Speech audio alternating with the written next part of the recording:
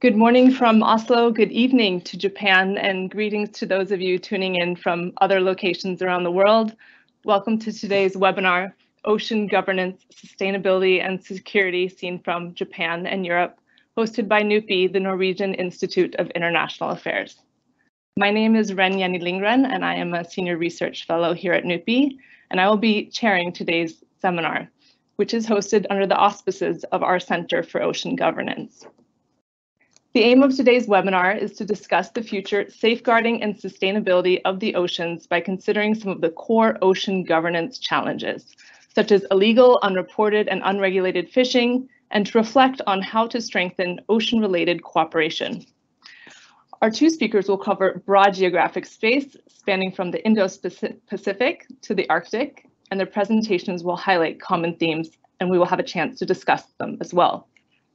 Before I briefly introduce our speakers, I would like to mention that this webinar is being recorded and it will be posted on NUPI's YouTube channel for further access after the webinar. The seminar will run for approximately 1 hour and 15 minutes. We will have presentations from our two speakers, and then we will have the opportunity for a question and answer session. And the question and answer session will be done through the Teams Q&A chat function.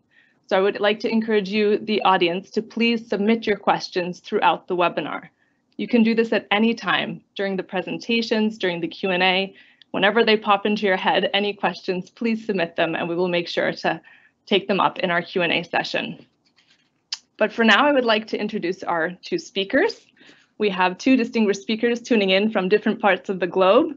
And our first speaker today is Captain Kentaro Furuya, who is an adjunct professor at the National Graduate Institute for Policy Studies, also known as GRIPS, in Tokyo, Japan, and a professor at the Japan Coast Guard Academy. He has served as a Coast Guard officer for over 30 years, dedicating his career to maritime safety and security at the scene and to the formulation of policy on shore. Professor Furuya was appointed as a member of the Japanese delegation to the International Maritime Organization and teaches the Maritime Safety and Security Policy Program at GRIPS, which is a collaborative program between GRIPS and the Japan Coast Guard. He holds master's degrees from the World Maritime University and the University of Greenwich. Our second speaker is Dr. Andreas Raspotnik, who is a senior research fellow at the Fridtjof Nansen Institute, also known as FNI, located here in Oslo, and an Austrian Marshall Plan Foundation fellow at the Wilson Center in Washington, D.C.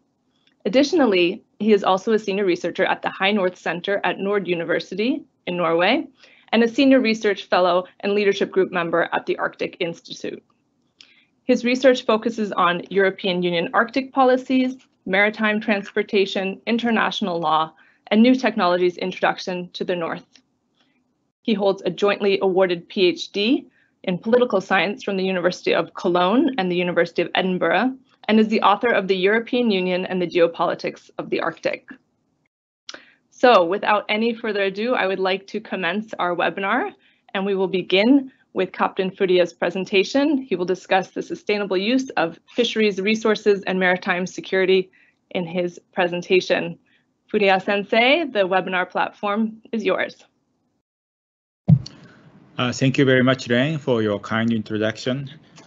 Good morning for those participating from Europe, and good evening for those from Asia. I'm Captain Kentaro Furuya of Japan Coast Guard and adjunct professor at the National Graduate Institute for Policy Studies and Japan Coast Guard Academy. Firstly, I'd like to express my sincere appreciation for having me at this important conference. I'm very honored to be here as a speaker. Also, I'd like to extend my gratitude to those who are working for hosting this conference. Let me share my presentation. Can you see the screen? Oh, yes, thank you very much. Well, today I'd like to argue that in order to mitigate IUU fishing, illegal, unreported, unregulated fishing, regional and international cohesive efforts among relevant states are essential through an analysis of Japanese experience. I will briefly touch on that IUU fishing is not only a matter of fish resources and a matter of food security, but also a hotbed of other criminal activities at sea. Then I will introduce two cases to analyze the necessity for states to play different roles to reduce IUU fishing.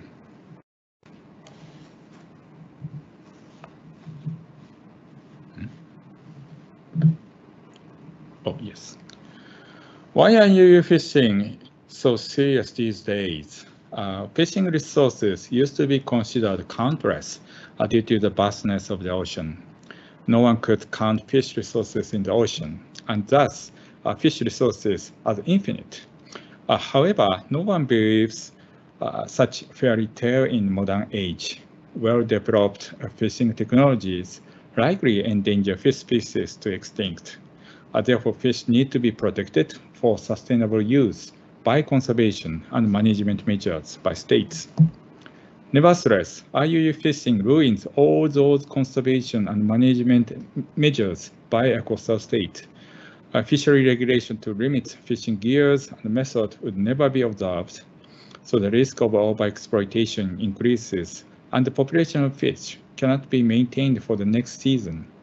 Scientific research to estimate the population of resources and catch is essential to conserve sustainable use of resources, while yield resulting from IUU fishing will never be reported, which lead to underestimating catch. As a result, the sustainability of the use of fish resources will highly deteriorate and become a matter of food security as one of the primary sources of protein. And this is not only the reason to condemn IUU fishing. More seriously, small and maneuverable fish boats are often used for other criminal activities at sea. Numerous reports have been made through national and international institutions where a fishing boat is used for maritime criminal activities. Those activities may include smuggling of drugs, weapons, and other contrabands, and trafficking of human beings.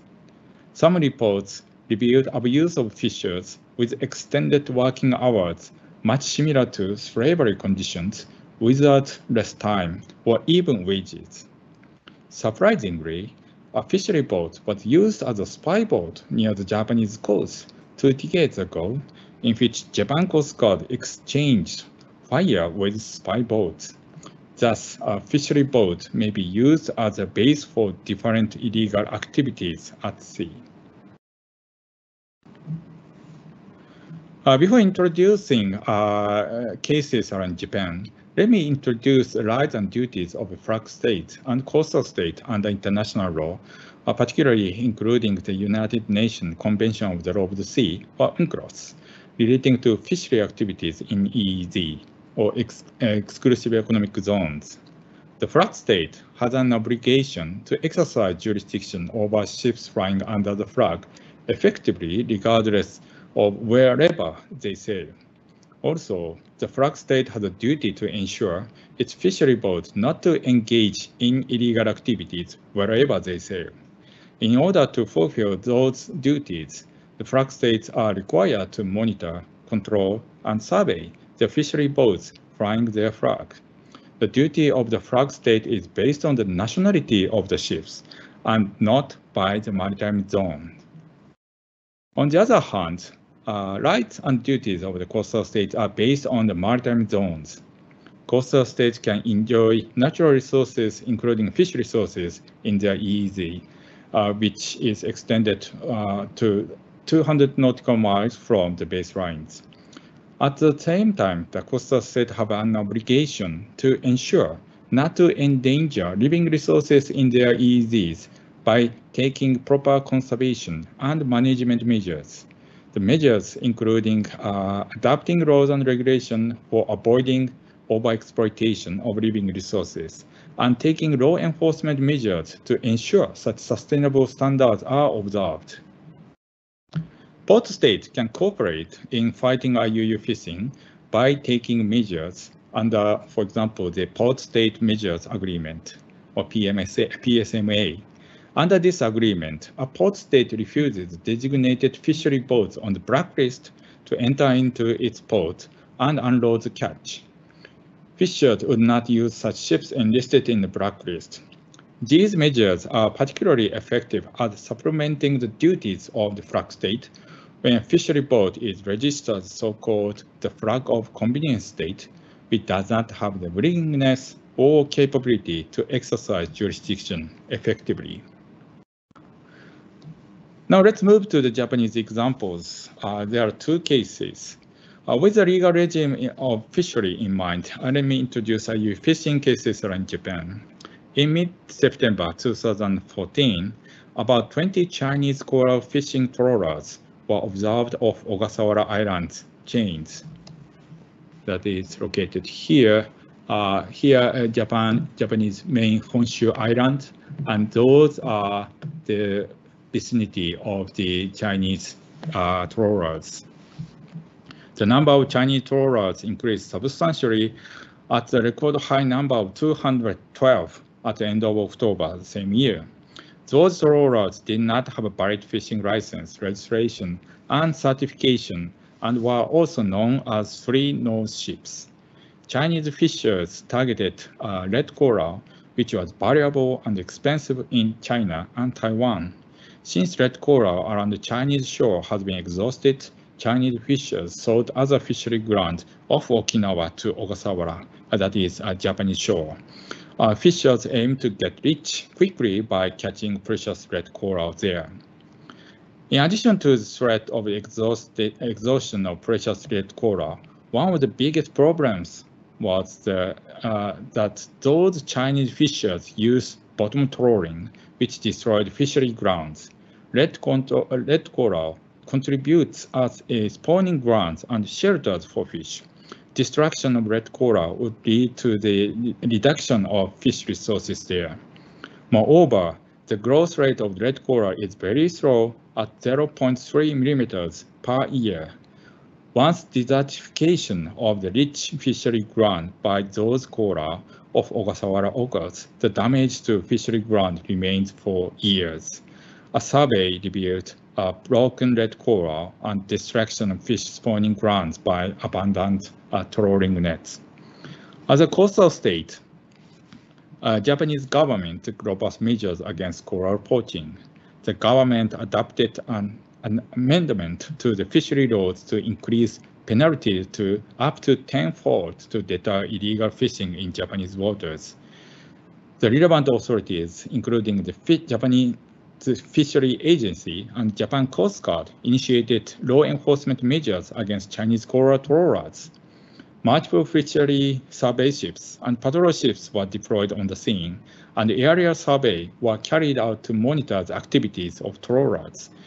Japanese authorities watched the movement of Chinese trawlers carefully in the nights and days.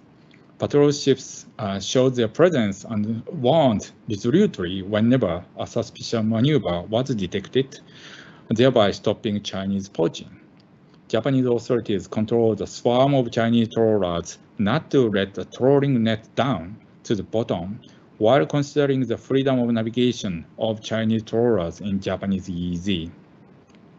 Surprisingly, this strategy to avoid catching coral was prioritized rather than arrest skippers for prosecution, and the number of patrol ships increased. Taking legal procedures is undoubtedly the most robust law enforcement measures. However, it takes more than 2 weeks to bring the trawlers back to Honshu main island for procedures and file a single case for prosecution. The limited law enforcement asset could be exhausted without countering the swarm of Chinese trawlers remaining at the scene for catching red coral.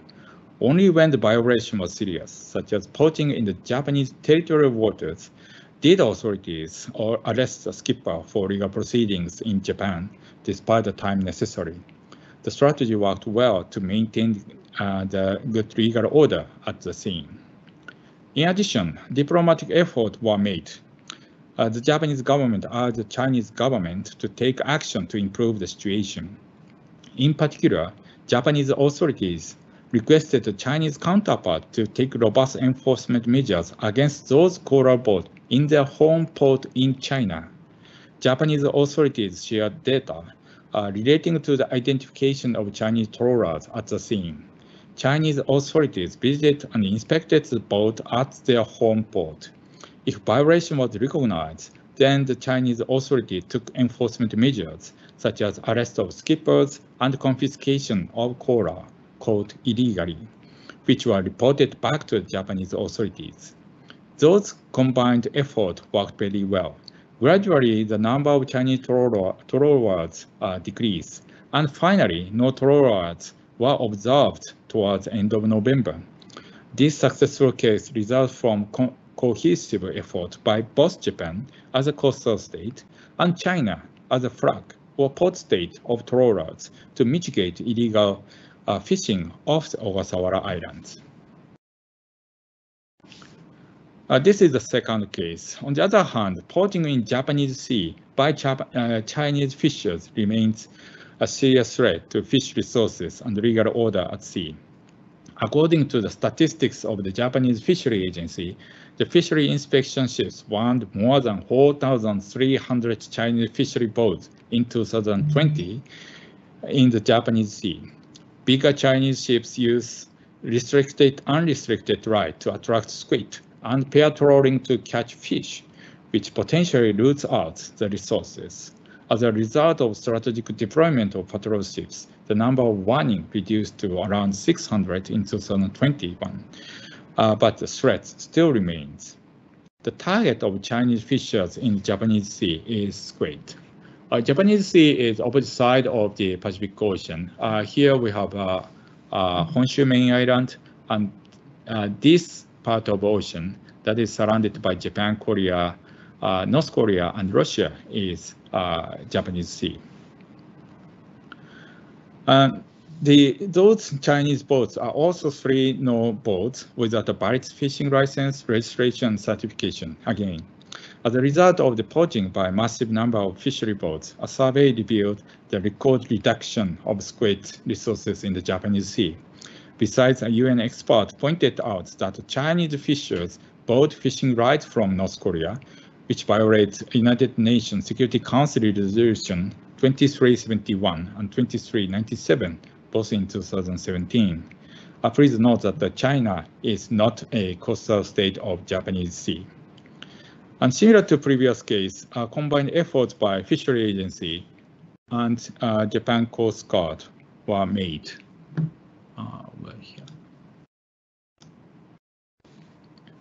Those agencies deploy surface and aerial assets regularly to monitor the movement of fishery boats.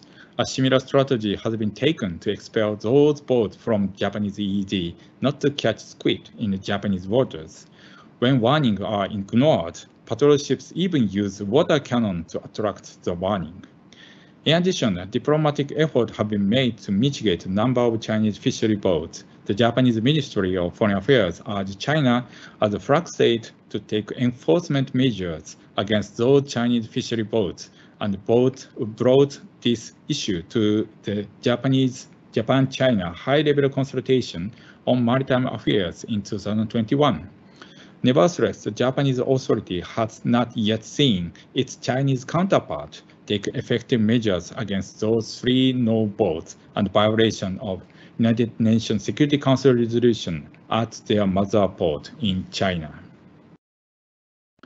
The different policy taken by the flag state led the different results. The Japanese authorities took similar operations against Chinese trawlers off Ogasawara and those boats in Japanese Sea. In addition, the diplomatic efforts have been made similarly to reduce the number of Chinese fishery boats. Contrarily, the Chinese authorities took different approaches in those two cases. In the case of Ogasawara coral poaching, the Chinese authorities took effective law enforcement measures at the mother port when those trawlers went back to China as a flag state. This is partly because the Chinese government enlisted red coral in Annex 3 of the Convention on International Trade in Endangered Species of Wild Fauna and Flora, that is also known as the Washington Convention, calling on the international community to regulate international trade.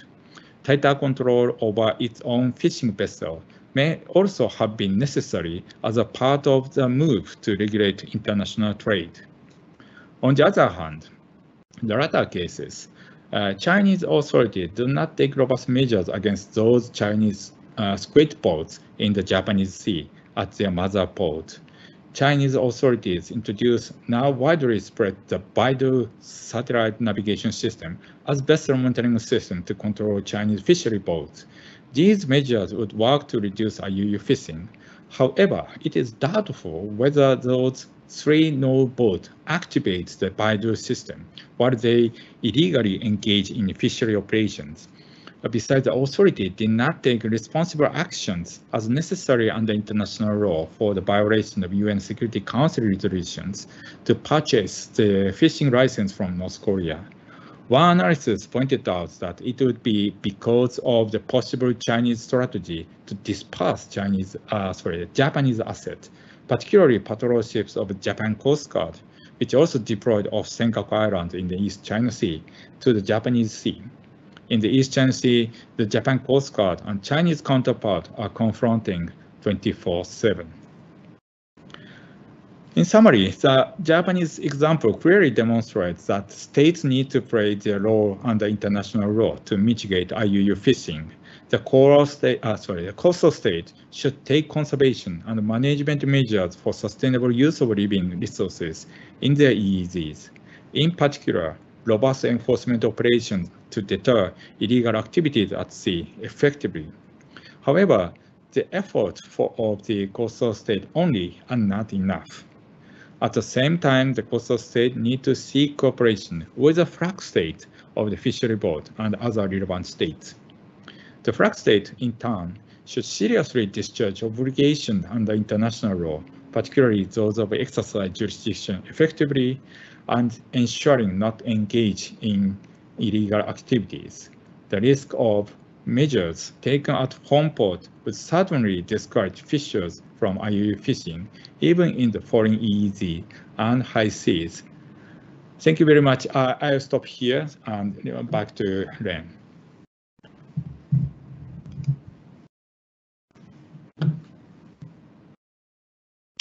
Thank you, Furuya-sensei, for the thorough overview of how Japan is handling IUU fishing and the challenge that it presents to the sustainable and secure use of the oceans. I thought it was particularly interesting to hear your insights into the legal barriers to addressing IUU fishing, and I hope that we can draw more on your experience both as a practitioner in Japan's Coast Guard and as an academic in the Q&A when we discuss in more detail both speakers' presentations. I would like to take this opportunity to again remind the audience that the question and answer function is open and you can submit your questions within the chat function on Teams, and we look forward to engaging with you at the Q&A. But before we have our Q&A discussion, I would like to invite our next speaker, Dr. Raspotnik, who will help us unpack and understand what some are now referring to as the blue turn in international relations. Andreas, the webinar platform is yours. Thank you very much, Wrenn. You can still call me Andreas. I'm not Dr. Raspotnik. But first of all, thank you very much for organizing this event. Good morning to everyone in Europe. Good evening to all of you in Japan. Thanks for inviting me, and I will share my screen and provide you with a bit of a different idea about today's topic. All right, hope you can see my presentation now. If not, somebody will scream and say, no, we don't see it. Anyway, I hope you see everything. Again, thanks for inviting. Let's see what I can provide to today's topic and today's discussion. The idea of my presentation is a bit more of an abstract one, talking less about more practical incidents and practical experiences from ocean governance, and talking more about a term, a concept that has become very popular over the last decade, I would say, not only in my geographical area of expertise, but globally, and that's the blue economy. Why have I dealt with the blue economy? And I think that says a bit about today's presentation, about the complexity of the term. For the past 3 years, I managed a project that looked at ocean economies in North Norway and Alaska, and how these two Arctic and these two peripheral regions of the world can probably or potentially collaborate in the field of ocean economy, blue economy. And we called it the blue economy related project. And when starting the project, it was actually for the very first time we looked into the idea and the concept and the definition of the blue economy, and then soon realized, yeah, this is rather complex and too many definitions, very vague definitions, too many meanings all over the world. And today's presentation is a bit like going into that direction. You know, what does the blue economy actually mean, and how can we potentially find a common definition, you know, that works for many different regions of the world, and then it essentially also work for international negotiations or international definitions of what the blue economy could be in order to kind of sustainably exploit and use our ocean resources. As I said, the blue economy is a rather new concept and is part of a new wave of economic thought, basically, that emphasizes the sustainable use of natural resources in the world oceans, seas and coastal areas. So basically, it's an evolution of ideas started from the sustainable economies, already evolving in the 1980s, and is further grounded in the idea of a green economy, you know, which posits that growth and the improvement of livelihoods can be achieved in a rather sustainable manner, whatever sustainable development or sustainability means. You know. The origin of the term, you know, the blue economy, blue growth, whatever you have heard before, is a bit obscure. It's not really known, or not really known. It's, you know, unknown on where it started. Some attribute it to the Rio 20+20 UN Conference on Sustainable Development in 2012. But of course, examples can be found rather way earlier. And of course, we all know that the many activities of the ocean, you know, ocean economy, that essentially also make the blue economy, such as fisheries, marine transportation, have been part of human economy activities for centuries and even longer. However, the concept, the blue economy, blue growth, sorry, is also very closely linked to the Sustainable Development Goal number 14, and the aim to conserve and sustainably use the ocean, the seas, and the marine resources for the sustainable development.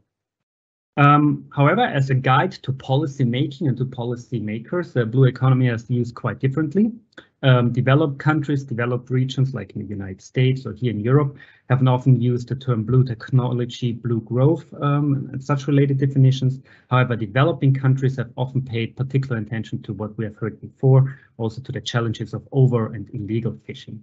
So generally, while there is a widespread agreement that blue economy means connecting economic use of the ocean with the sustainable ecosystem and the environmental conditions, translating this very broad aspiration into actual decision-making by governments has proved rather complex and difficult. So, Andreas? Yes. I wonder maybe if we should be seeing the next slide. Is it? We're still on the first slide. Is that correct? Sure. I think maybe we need to go into presentation mode. Yeah. No. Can you see it? No. I don't think it's in presentation mode. So we see the intro slide, the discussing the Arctic's value. What about now? Still on the same initial slide. Oh, this is too bad. Why is that the case? Sorry, guys. I was on the second slide for a while.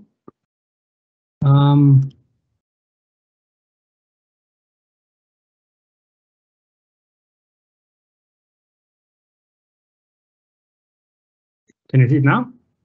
We see the first slide. If you maybe click manually from slide to slide, maybe just click to the next slide. Yes, there we go. Now we see. So it might just require some manual clicking. Which one can you see now? Blue economy, a new concept. Second slide. Still the same? Still the same. This is insane. Why is that the case? Sorry, guys. You see, it's not about the blue economy, it's about technology. Share.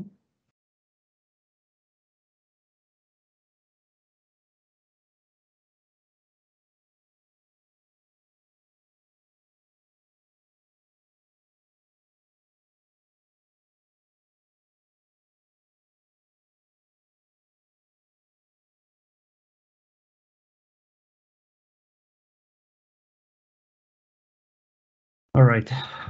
Yeah, I have no idea. Now you can still see the blue economy, new concept one? Yes. But it's not moving forward. Not right now. No, it's still on the blue economy slide. But I think if you manually, can you manually go to the next slide like that? Yeah. So then we see the sustainable slide. So perhaps as you go through the presentation, if you can manually. Sorry, guys. I don't know what it is. Thank you. You know, sorry for the complication. Generation, the webinar life. Yeah. That manages teams, but Okay. Now we have seen the blue economy as a concept, and now going a bit more into the definition, what the blue economy could mean, and the complexity of the blue economy as such, is that, I've already said the blue of the economy is, of course, directly related to large bodies of water, the oceans, the seas, but of course also large inlet lakes. For smaller island nations, most of the economies are inevitably blue because those islands depend on fishing, shipping, tourism, marine-based tourism, or other marine-based economic activity. For countries with larger coastlines, the blue economy then often also relates to, resources and other means. As I said before, the blue economy does descend from decades of discussion on sustainability and the fairy tale, as I call it here, of sustainable development. What does it really mean, But it aims to capture the definition of sustainability as, meeting the needs of the present without sacrificing the ability to meet the needs of tomorrow. And of course, this links to the idea of sustainability is, to find the right balance between the intersection of economy, environmental and social aspects of society.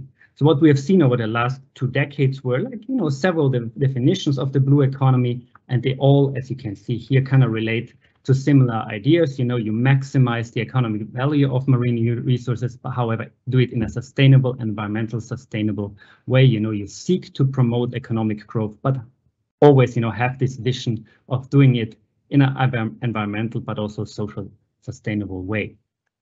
Now jump back and forth. Hopefully you can see now the next slide. This is very annoying, but bear with me, So basically everything we need is, kind of subsumed under the term blue economy. It's about maximizing, promoting, but also, of course, improving, reducing, ensuring, resilience in a way. So based on these rather broad definition very briefly introduced, the concept of the blue economy rests with these main themes, on the one hand, the sustainable and inclusive growth and development. Second theme, reducing the risk of overexploitation and risky methods of extraction. Third theme, enhancing the welfare of coastline communities in terms of both economic opportunities, but also social protection.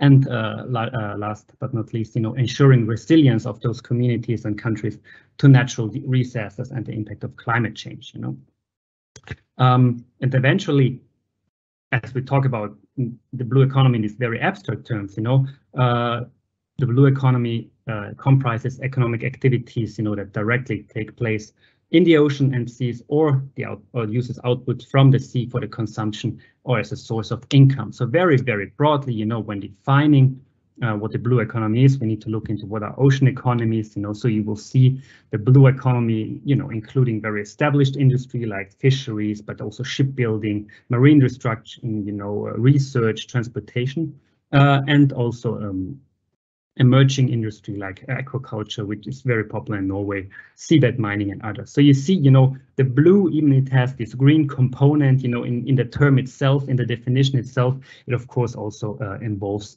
offshore oil and gas, or marine transportation, which are probably not considered that blue or that green, but you weren't able to see that because I moved forward. Sorry for that. So I was here, established industry, emerging industries, that slide. Again, I will go back and forth, do it like that way, so you see. So the real question is, when, having this abstract term, this rather complex term, various definition, various ideas of what the blue economy actually is and what kind of industries it involves, is the idea, how can we go from a very blue working definition to a blue strategy, and FNI or here in Norway, we've been trying now for 3 years to convince the Norwegian Research Council to give us research funding to look into that matter. You know, Wrenn knows very much how difficult it is to get research funding in Norway sometimes. But, you know, the idea is really, okay, what is the blue economy on the one hand, and how can we really develop a blue strategy based on this various definition and this idea, you know, to have economic growth on the one hand, but do it in a sustainable manner. I'll not go too much into depth here what a blue strategy could mean, but I think 4 or 5 elements are rather important just for you to keep in mind what a strategy could mean for a coastal state, as for example, Norway or also Japan. The one hand is, of course, investment, you know. So such a strategy would need the deployment of financial capital, physical capital, natural capital. So to really maximize the returns that would reflect both the underlying economic but ecological conditions. The other one would be a focus on the customers. You know, the idea that if you develop the blue economy in a sustainable way, these resources most probably will also cost more than maybe done the other way around. You also need to convince the customers, you know, about such a blue strategy, if you want to call it. It's what we heard before. It's a bit of the management issues, you know, the day-to-day decision making and all kind of organizations and ministries that deal with the responsibility of shaping a blue ocean economy. And a third relevant theme is, of course, the matter of innovation, you know, technological innovation, but also with regard to organizations, you know, how can you better manage resources as such. So a few definitions just to keep in mind, or a few elements when we talk about the blue potential strategy. But again, I don't want to focus too much into it, but I just emphasize the need that it's not only complex to define the blue economy, it's very complex to develop a blue economic strategy in that regard. Back and forth. So with that long introduction, I want to jump a bit more into my field of research, and that is, of course, the Arctic. I have no idea of how many Arctic experts we have here listening to us, but just a few points I think are very important when we discuss the Arctic. I think the main point is always for us researchers to emphasize that there's not only one Arctic, but many different Arctics. What do we mean by that? You know, it makes a difference if you live in northern Norway or if you live in Alaska or northern Russia. You know, be for climate conditions, for infrastructure reasons, whatever. You know, just to keep that in mind, that when you for the sake of our event today, when you want to develop a blue economy in northern Norway or in Iceland, it might be easier than in other parts of the Arctic. What we also know is that most of the Arctic is blue in a way. You know, the Arctic is not a continent, it's an ocean. However, and I think that WWF put it quite well at some point, you know, what can we consider Arctic blue or a blue Arctic economy? You know, is it only about fisheries or shipping? Or is it already about Arctic tourism, you know, and when we talk about Arctic tourism, is it only about passengers on cruise ships, or is it also people that fly into the Arctic and then go on whale watching? So even like these nuances of defining what an Arctic blue economy from, for example, the economic sectors of tourism is rather tricky, you know. And as I said before, the blue economy is not only about fisheries, aquaculture, but it also involves sectors, economic sectors that we might not consider per se green or blue. So back and forth, sorry for that. And when we really, you know, take these the complexity of the Arctic itself, you know, and then put the blue economic umbrella over the Arctic, you know, a few things we also need to understand of why the Arctic might be important, might be very regionally, of course, important, less maybe on the global scale, but nevertheless, you know. First of all, we need to understand that global trends also have an effect on the Arctic, and I'm not only talking about what's happening currently in Europe, in Ukraine. You know, of course, geopolitical events will have an event on the Arctic, but essentially there are also 3 other factors that transform the Arctic: climate change, undoubtedly, technological development, you know, and a third very important aspect also with regard to the Arctic blue economies, of course, the global economic demand, you know, and the need for more resources in many different ways, you know. What we have seen with the Arctic is there is increased investment potential also in the blue economy in the Arctic. However, again, keep the different Arctics of the Arctics in mind, it makes a difference, you know, in which region you are, and there will be regions that might develop faster than others. You know, for example, Northern Norway, which already has a large blue economy with regard to fisheries, aquaculture, and others. And of course, what I refer to here as the multidimensional challenge is really how can you gain more economic value from resources, but doing that in a very sustainable way.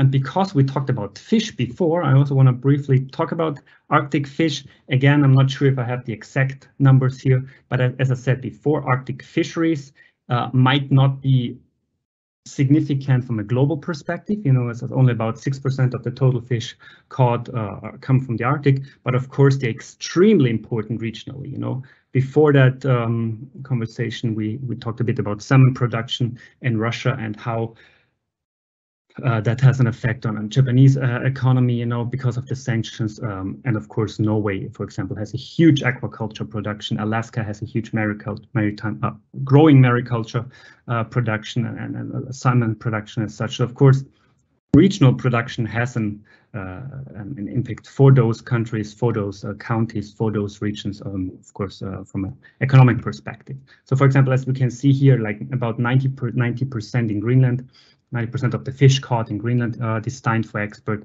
Norway is a bit less, but nevertheless, again, you know, very important for Northern Norway.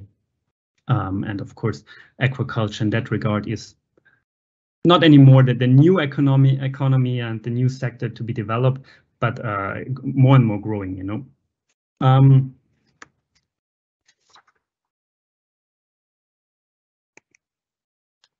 Talking about governance, and I think that's an important matter also from what we have heard before. You know, we have heard that the blue economy is complex. We have heard that the blue economy means different things for different stakeholders, for different countries, for different coastal areas, and how to govern that. You know, and what we have done, what I've said before a bit in our project for the last 3 years, comparing economic structures, governance structures, social structures in Alaska and North Norway, you know, and try to find an idea of how these two peripheral regions can potentially collaborate and share best practice under a blue economy umbrella.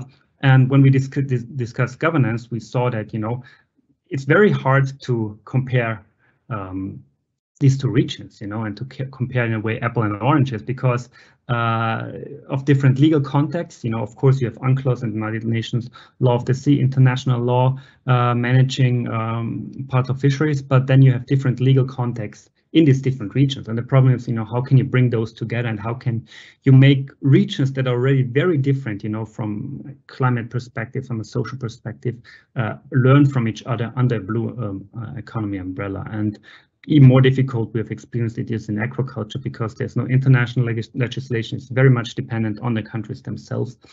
So the question of the blue economy as probably an umbrella term that brings together various ideas becomes even more problematic when you know, dig deeper into several regions or some particular kind of regions all over the world. So the question is really then, and that's maybe second last slide, is, you know, how can we then value the Arctic or any other region when using a blue economy umbrella, you know, keeping in mind the complexity of the term itself, the difficulty to create a blue economic strategy, you know, that can be used by policymakers, regional policymakers, local policymakers, national policymakers, you know, in a way that we differently value ocean-based resources, you know, not only looking on, you know, how to exploit them, how to sell them, but also like put them in context of social conditions and other conditions, environmental conditions in a way. So basically, you know, the blue economy takes a much broader perspective on the gains and losses of investment. You know, it's not only about selling products, it really includes, you know, the success of private sector investments, the effects on the labor market, but of course also on the stock of natural resources and how are they used efficiently and non-efficiently, and whether the values of ecosystems are being degraded or improved. So the very complex way, you know, to bring, in a case, marine fisheries as one of the economic sectors, you know, under the blue umbrella. Marine fisheries, regardless if it's in the Arctic or not, is in many ways the best activity to demonstrate the way in which the blue economy perspective can work, because a lot of these elements I have just mentioned, environmental conditions, ecological conditions, economic conditions, social conditions, have been studied over the years in many different areas, and you have a broad base of knowledge, But the question is really, how can you bring that data together? And we talked a bit, about ocean governance, and how states can learn from each other. So I think one of the key takeaways in every discussion is, of course, that interdisciplinary science is not only required, but you also need to bring together regions that are either not that often, under research focus, or maybe are problematic in comparing, because, as I said, you don't want to compare apple and oranges, but find an idea of how is the blue economy in a certain sector, like marine fisheries, aquaculture, discussed in a certain area, in a certain region, and how can you bring these two discussions together, from our perspective, in a very academic and research effort, And now the last slide. So what can be really done from a policymaker, from an academic perspective? How can we foster knowledge transfer? How can we build regional capacity and actually provide for very concrete examples of cooperation in my field of research, Arctic cooperation? But how can we really also go beyond certain regions and, foster not only or enhance capacity building, but essentially then also foster knowledge transfer, First of all, and this is very much Arctic based, so I apologize a bit for that, but the questions are really, how can we best assess the need, the natural capital, and how can we best assess the need to reflect the rapid climate change all over the world, and how can we, make sure that those changes are constantly implemented in our decision making and our management making. In many regions of the world, but also definitely in the Arctic, how can we reflect the world views of indigenous peoples, of that kind of history, knowledge history for decades and centuries, into, how nature changes. The third is, this is a bit more complex, but how can we improve the valuation methods? How can we really bring together, on the one hand, we need to exploit resources for the sake of, us getting, having enough food on the table. But on the other hand, what kind of impact does that have on the certain regions, on certain ocean areas, etc., etc. And fourth and finally, how can we go from the complexity of the blue economy, and often then the simplicity of using that term, because as I said before, everything is blue. Everybody wants to develop a blue economy, a green economy, and not necessarily a brown economy. So the term, although it's so complex, it's used rather simplicity by many policymakers. And how can we go from that starting point into a very nuanced approach and very nuanced discussion that eventually leads then also into a way for better informing policymakers of what, researchers, scientists, regardless if they sit in Oslo, if they sit in Tokyo, how can we share a common language and bring, help in going from a complex way into a complex discussion, into a more nuanced discussion, and then take the next steps, bring that complexity to policymakers in a language also policymakers understand better. And that's it, I guess. I have a last slide which has nothing to do with the Arctic or the blue economy, but that's where I work when I'm in Oslo. It's the Fridtjof Nansen Institute. And yeah, thank you very much. I apologize again for apparently being one of the millennials that doesn't understand how teams work, but I guess you saw at least one slide update each other. So thank you very much, and looking forward to any questions you might have.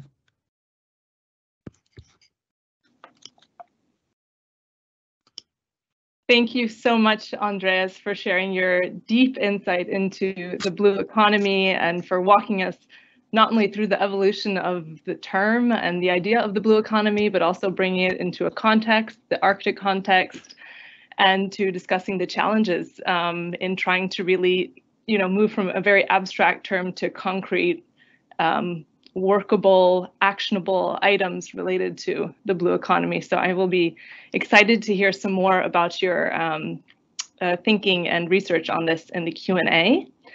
And so now I would like to open the webinar for the Q&A. And again, the function on Teams is that you just submit your questions within the chat function, and we will take them up as we move along in the Q&A.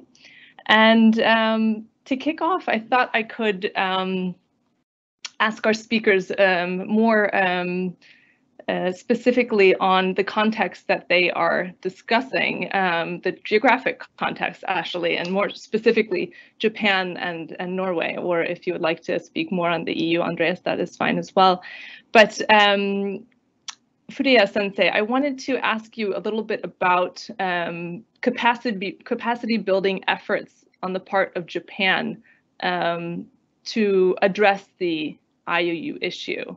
As you brought up, Japan has great experience with IUU, and IUU is a prominent issue in many parts of the ocean space. And so I wonder, from the lessons that Japan has learned, and also the barriers, like you said, the legal barriers that still are persistent and something that need to be addressed and worked with, what kind of knowledge sharing does Japan engage in the region? For instance, perhaps in Southeast Asia or in nearby waters to share its experience with IUU fishing. I would be interested to hear more about capacity building efforts. So that is my initial question. And a little bit related to that, of course, is the you brought up the East China Sea, and I recall that Taiwan and Japan had signed a fishing agreement and been able to address the challenges that they had faced in the East China Sea context. Perhaps you could tell us a little bit more about those kinds of agreements and what they could be potentially for other IUU challenges ahead. And Andreas, again, thank you so much for your deep overview of the blue economy. As you mentioned, you have been engaged in a research project looking at the blue economy in very different contexts, and there's challenges, of course, when it comes to comparing different governance mechanisms and different societal climates. And I'm wondering if there were any issue areas. You had brought up marine fisheries, but other issue areas or case studies or examples of prominent good practices for a blue economy environment. Maybe there's a specific location or a specific topic that you could share a little bit more on. So if I could kick off the Q&A with those two inquiries, and perhaps we could begin with you, Furuya sensei, if that's okay, on discussing Japan's capacity building on IUU issues. Well, thank you very much, Wrenn. Well, actually, I wrote a chapter of a book relating to the capacity building efforts by Japan Coast Guard and its implication.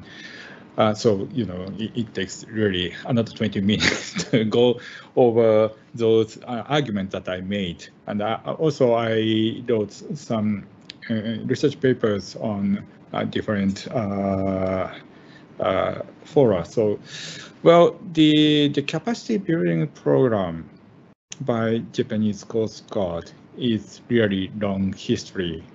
In the very beginning, it was the safety aspect of the shipping, particularly, for example, in Malacca, Singapore Strait, that is one of the choke points for the shipping industry. And in order to ensure the safety of, for example, tanker ships passing through the Malacca, Singapore Strait is an enormous problem when in 1970s. And then gradually we expanded the scope of the capacity building, not only to the safety of navigation, but including the search and rescue, protection and preservation of marine environment from oil spill incident, and then law enforcement operation, particularly after 2000 when the Asian piracy was so high at that time. And then what we are doing, particularly for Asian countries, not only the Southeast Asian countries, but also the South Asian countries, is that, well, the law enforcement of operation by nature must be in accordance with law. That may be the the domestic law as well as international law. And then the law enforcement officials need to understand the different roles to play between the international law and domestic law. That is one point that we need to, to highlight for those participants from the Coast Guard officers in different countries. And then what we highlight during the seminars or in the capacity building programs is rule-based order. This is particularly important in South China Sea and even in East China Sea or even different parts of Asia. There are many kind of confrontation between Coast Guard agencies, not only the navies but also the Coast Guard agencies. In order to minimize the such incident actually occurring in those part of ocean, we need to maintain the legal order. Okay, this is particularly important. And then, well, the role of international law is, basically to designate the geographical scope of the jurisdiction, particularly enforcement jurisdiction. So, whether if you have a case in front of you, then they need to analyze whether they have jurisdiction over the case or even not. Then if you have jurisdiction, then what you should do. And then if you don't, then what you can do. Those are, kind of analysis based upon the case-by-case basis. And then what we are teaching is that, how to analyze those cases. That is basic things. So the rule-based order is one of the most important and centered issue for the capacity building program for different agents, different nations of the Coast Guard agencies. And then, well, the in relation to the the IUU fishing, there are two stances. As I presented in my presentation, a state may be a flag state if the ship flying its flag is committing acts of IUU fishing in different part of ocean. Then the flag state have a responsibility to exercise jurisdiction effectively over those ships. And also the flag state need to ensure that the ships under registration of that state is not engaged in illegal fishing different parts of ocean. Okay, so in order to ensure those the duties the flag state may legislate, or if you have registration, then you need to enforce it. So one thing is that those different responsibility is surely realized.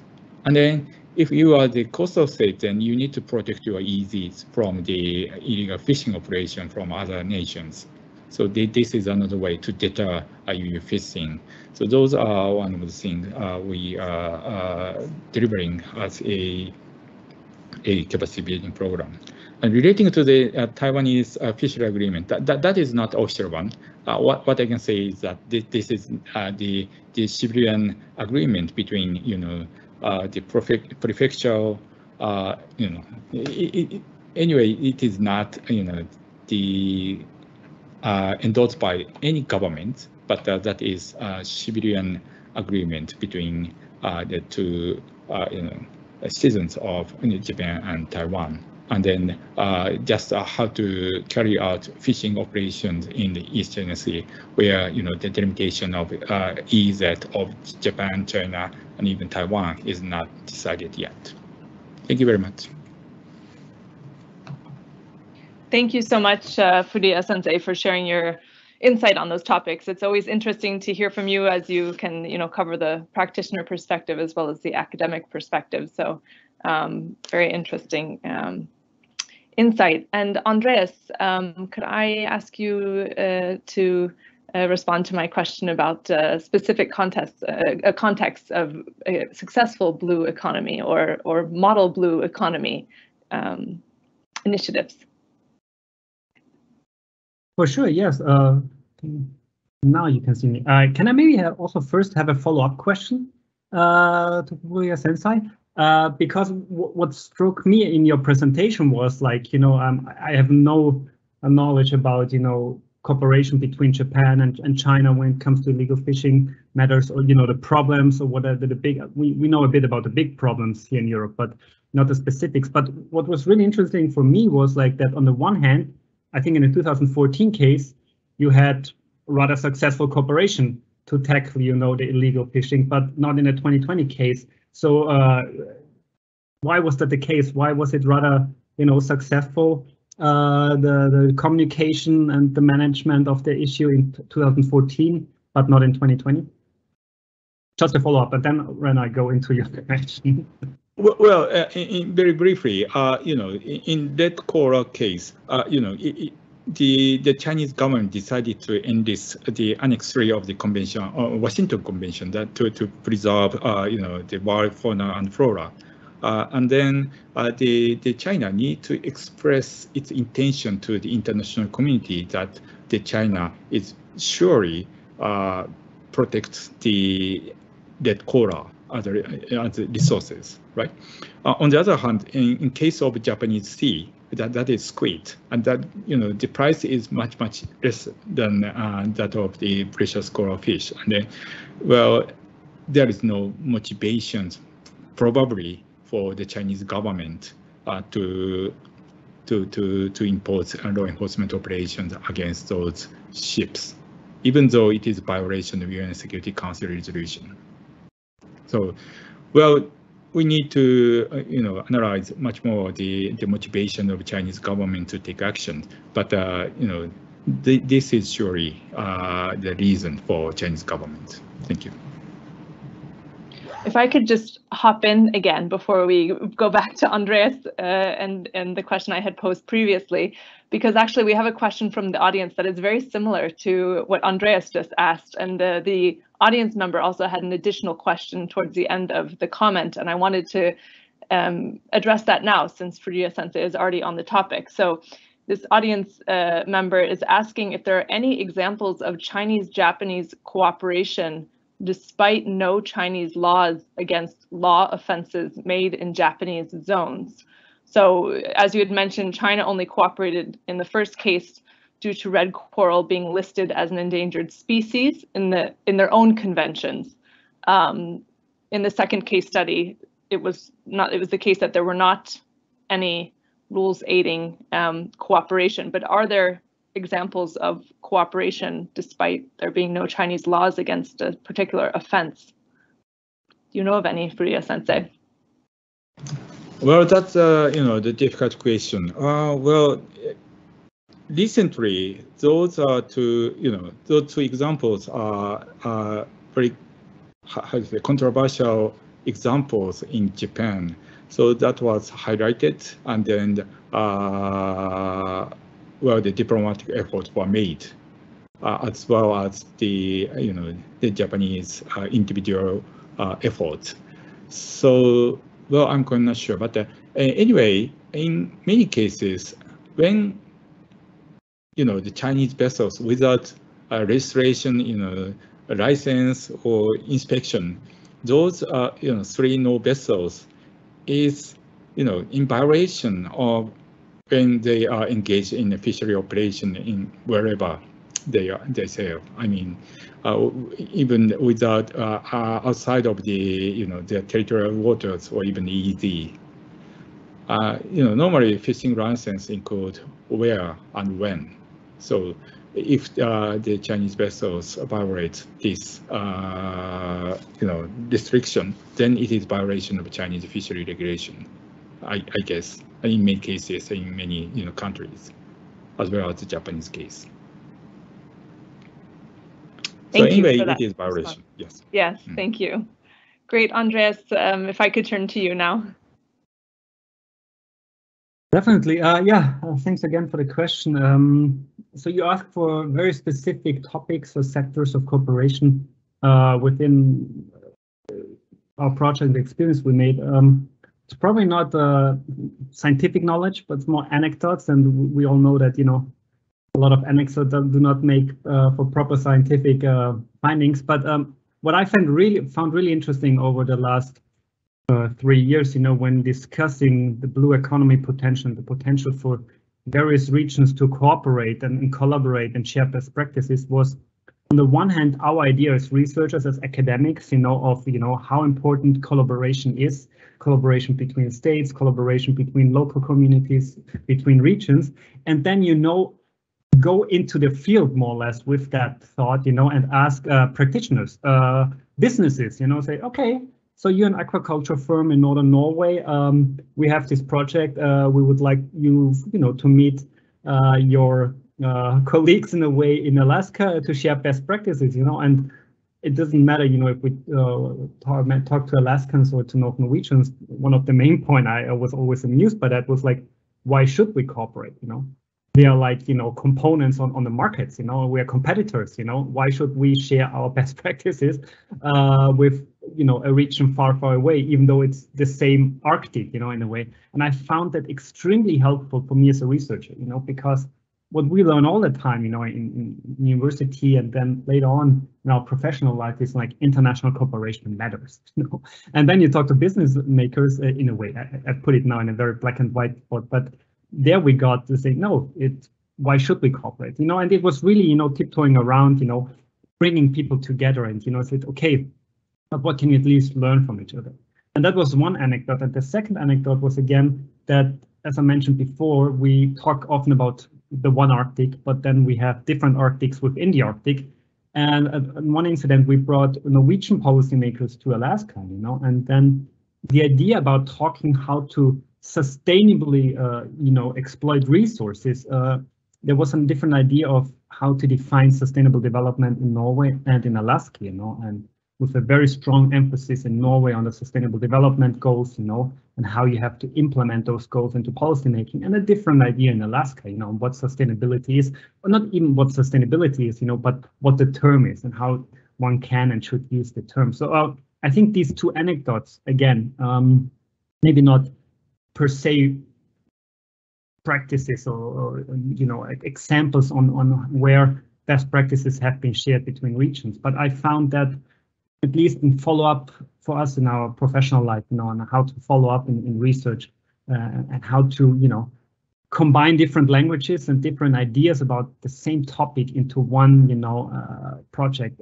extremely helpful, because even though, you know, you have this idea to work interdisciplinary, to bring not only different disciplines, academic disciplines together, but also, you know, step outside our own ivory tower, you know, and do something that actually matters to businesses and the broader economy, you know, and then realizing that, okay, we have one idea and maybe the other side has a different idea, and how can we actually bring these two you know, thoughts together, and maybe the blue economy could help in a way, you know, if you really, you know, step deeper into a more nuanced approach of what it could be and how different regions and different stakeholders think differently.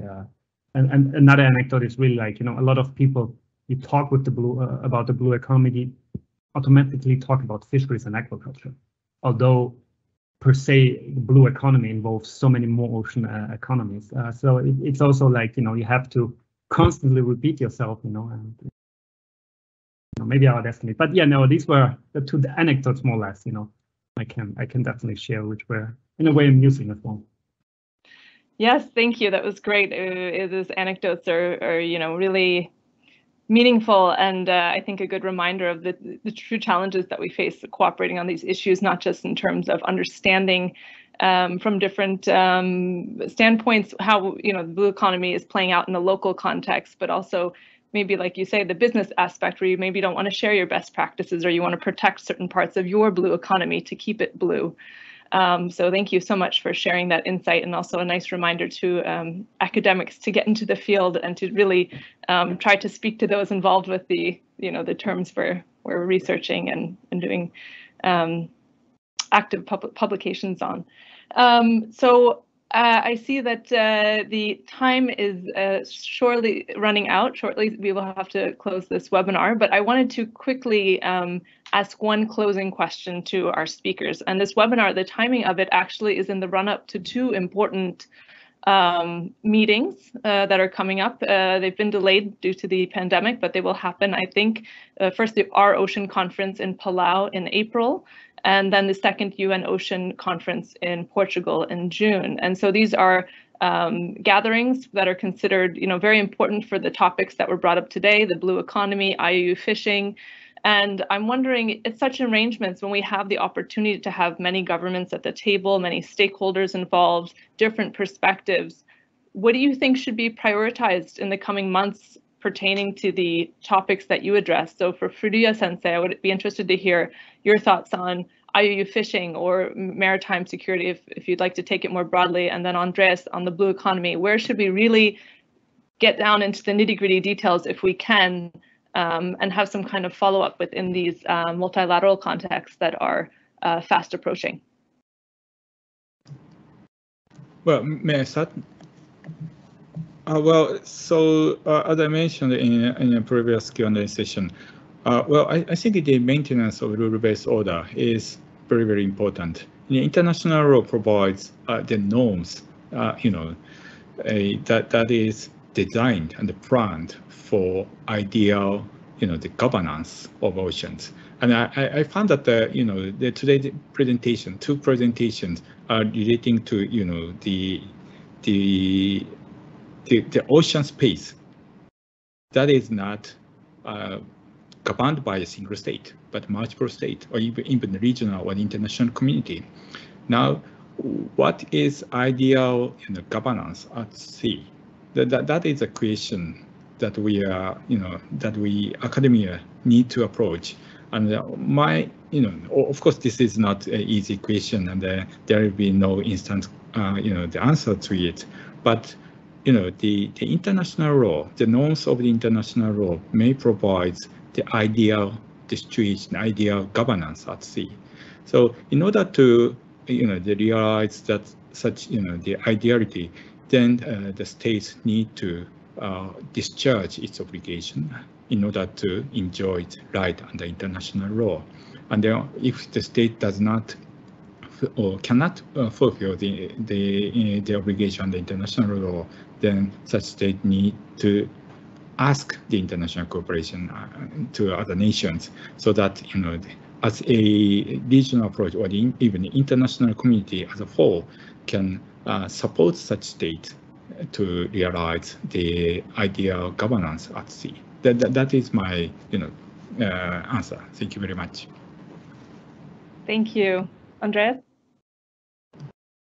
Yeah, there's actually not really much to add. I really just want to emphasize, the importance of the rule-based order, in order to properly manage all this resource. And I think I'm not an expert on the topic at all, but what I find really interesting for the years ahead is deep sea bed mining, and really a matter that, even pops up now in the Arctic, about all the potential resources the ocean holds and at the bottom of the ocean holds. So I think from a very practical perspective, and the idea of, a rule-based order where countries come together and decide on, resources and matters outside their very own ocean jurisdiction, I think seabed mining is really a practical example that I think we need to focus more research on, and also in the Arctic, that you from time to time you read something, but you don't really know when and where.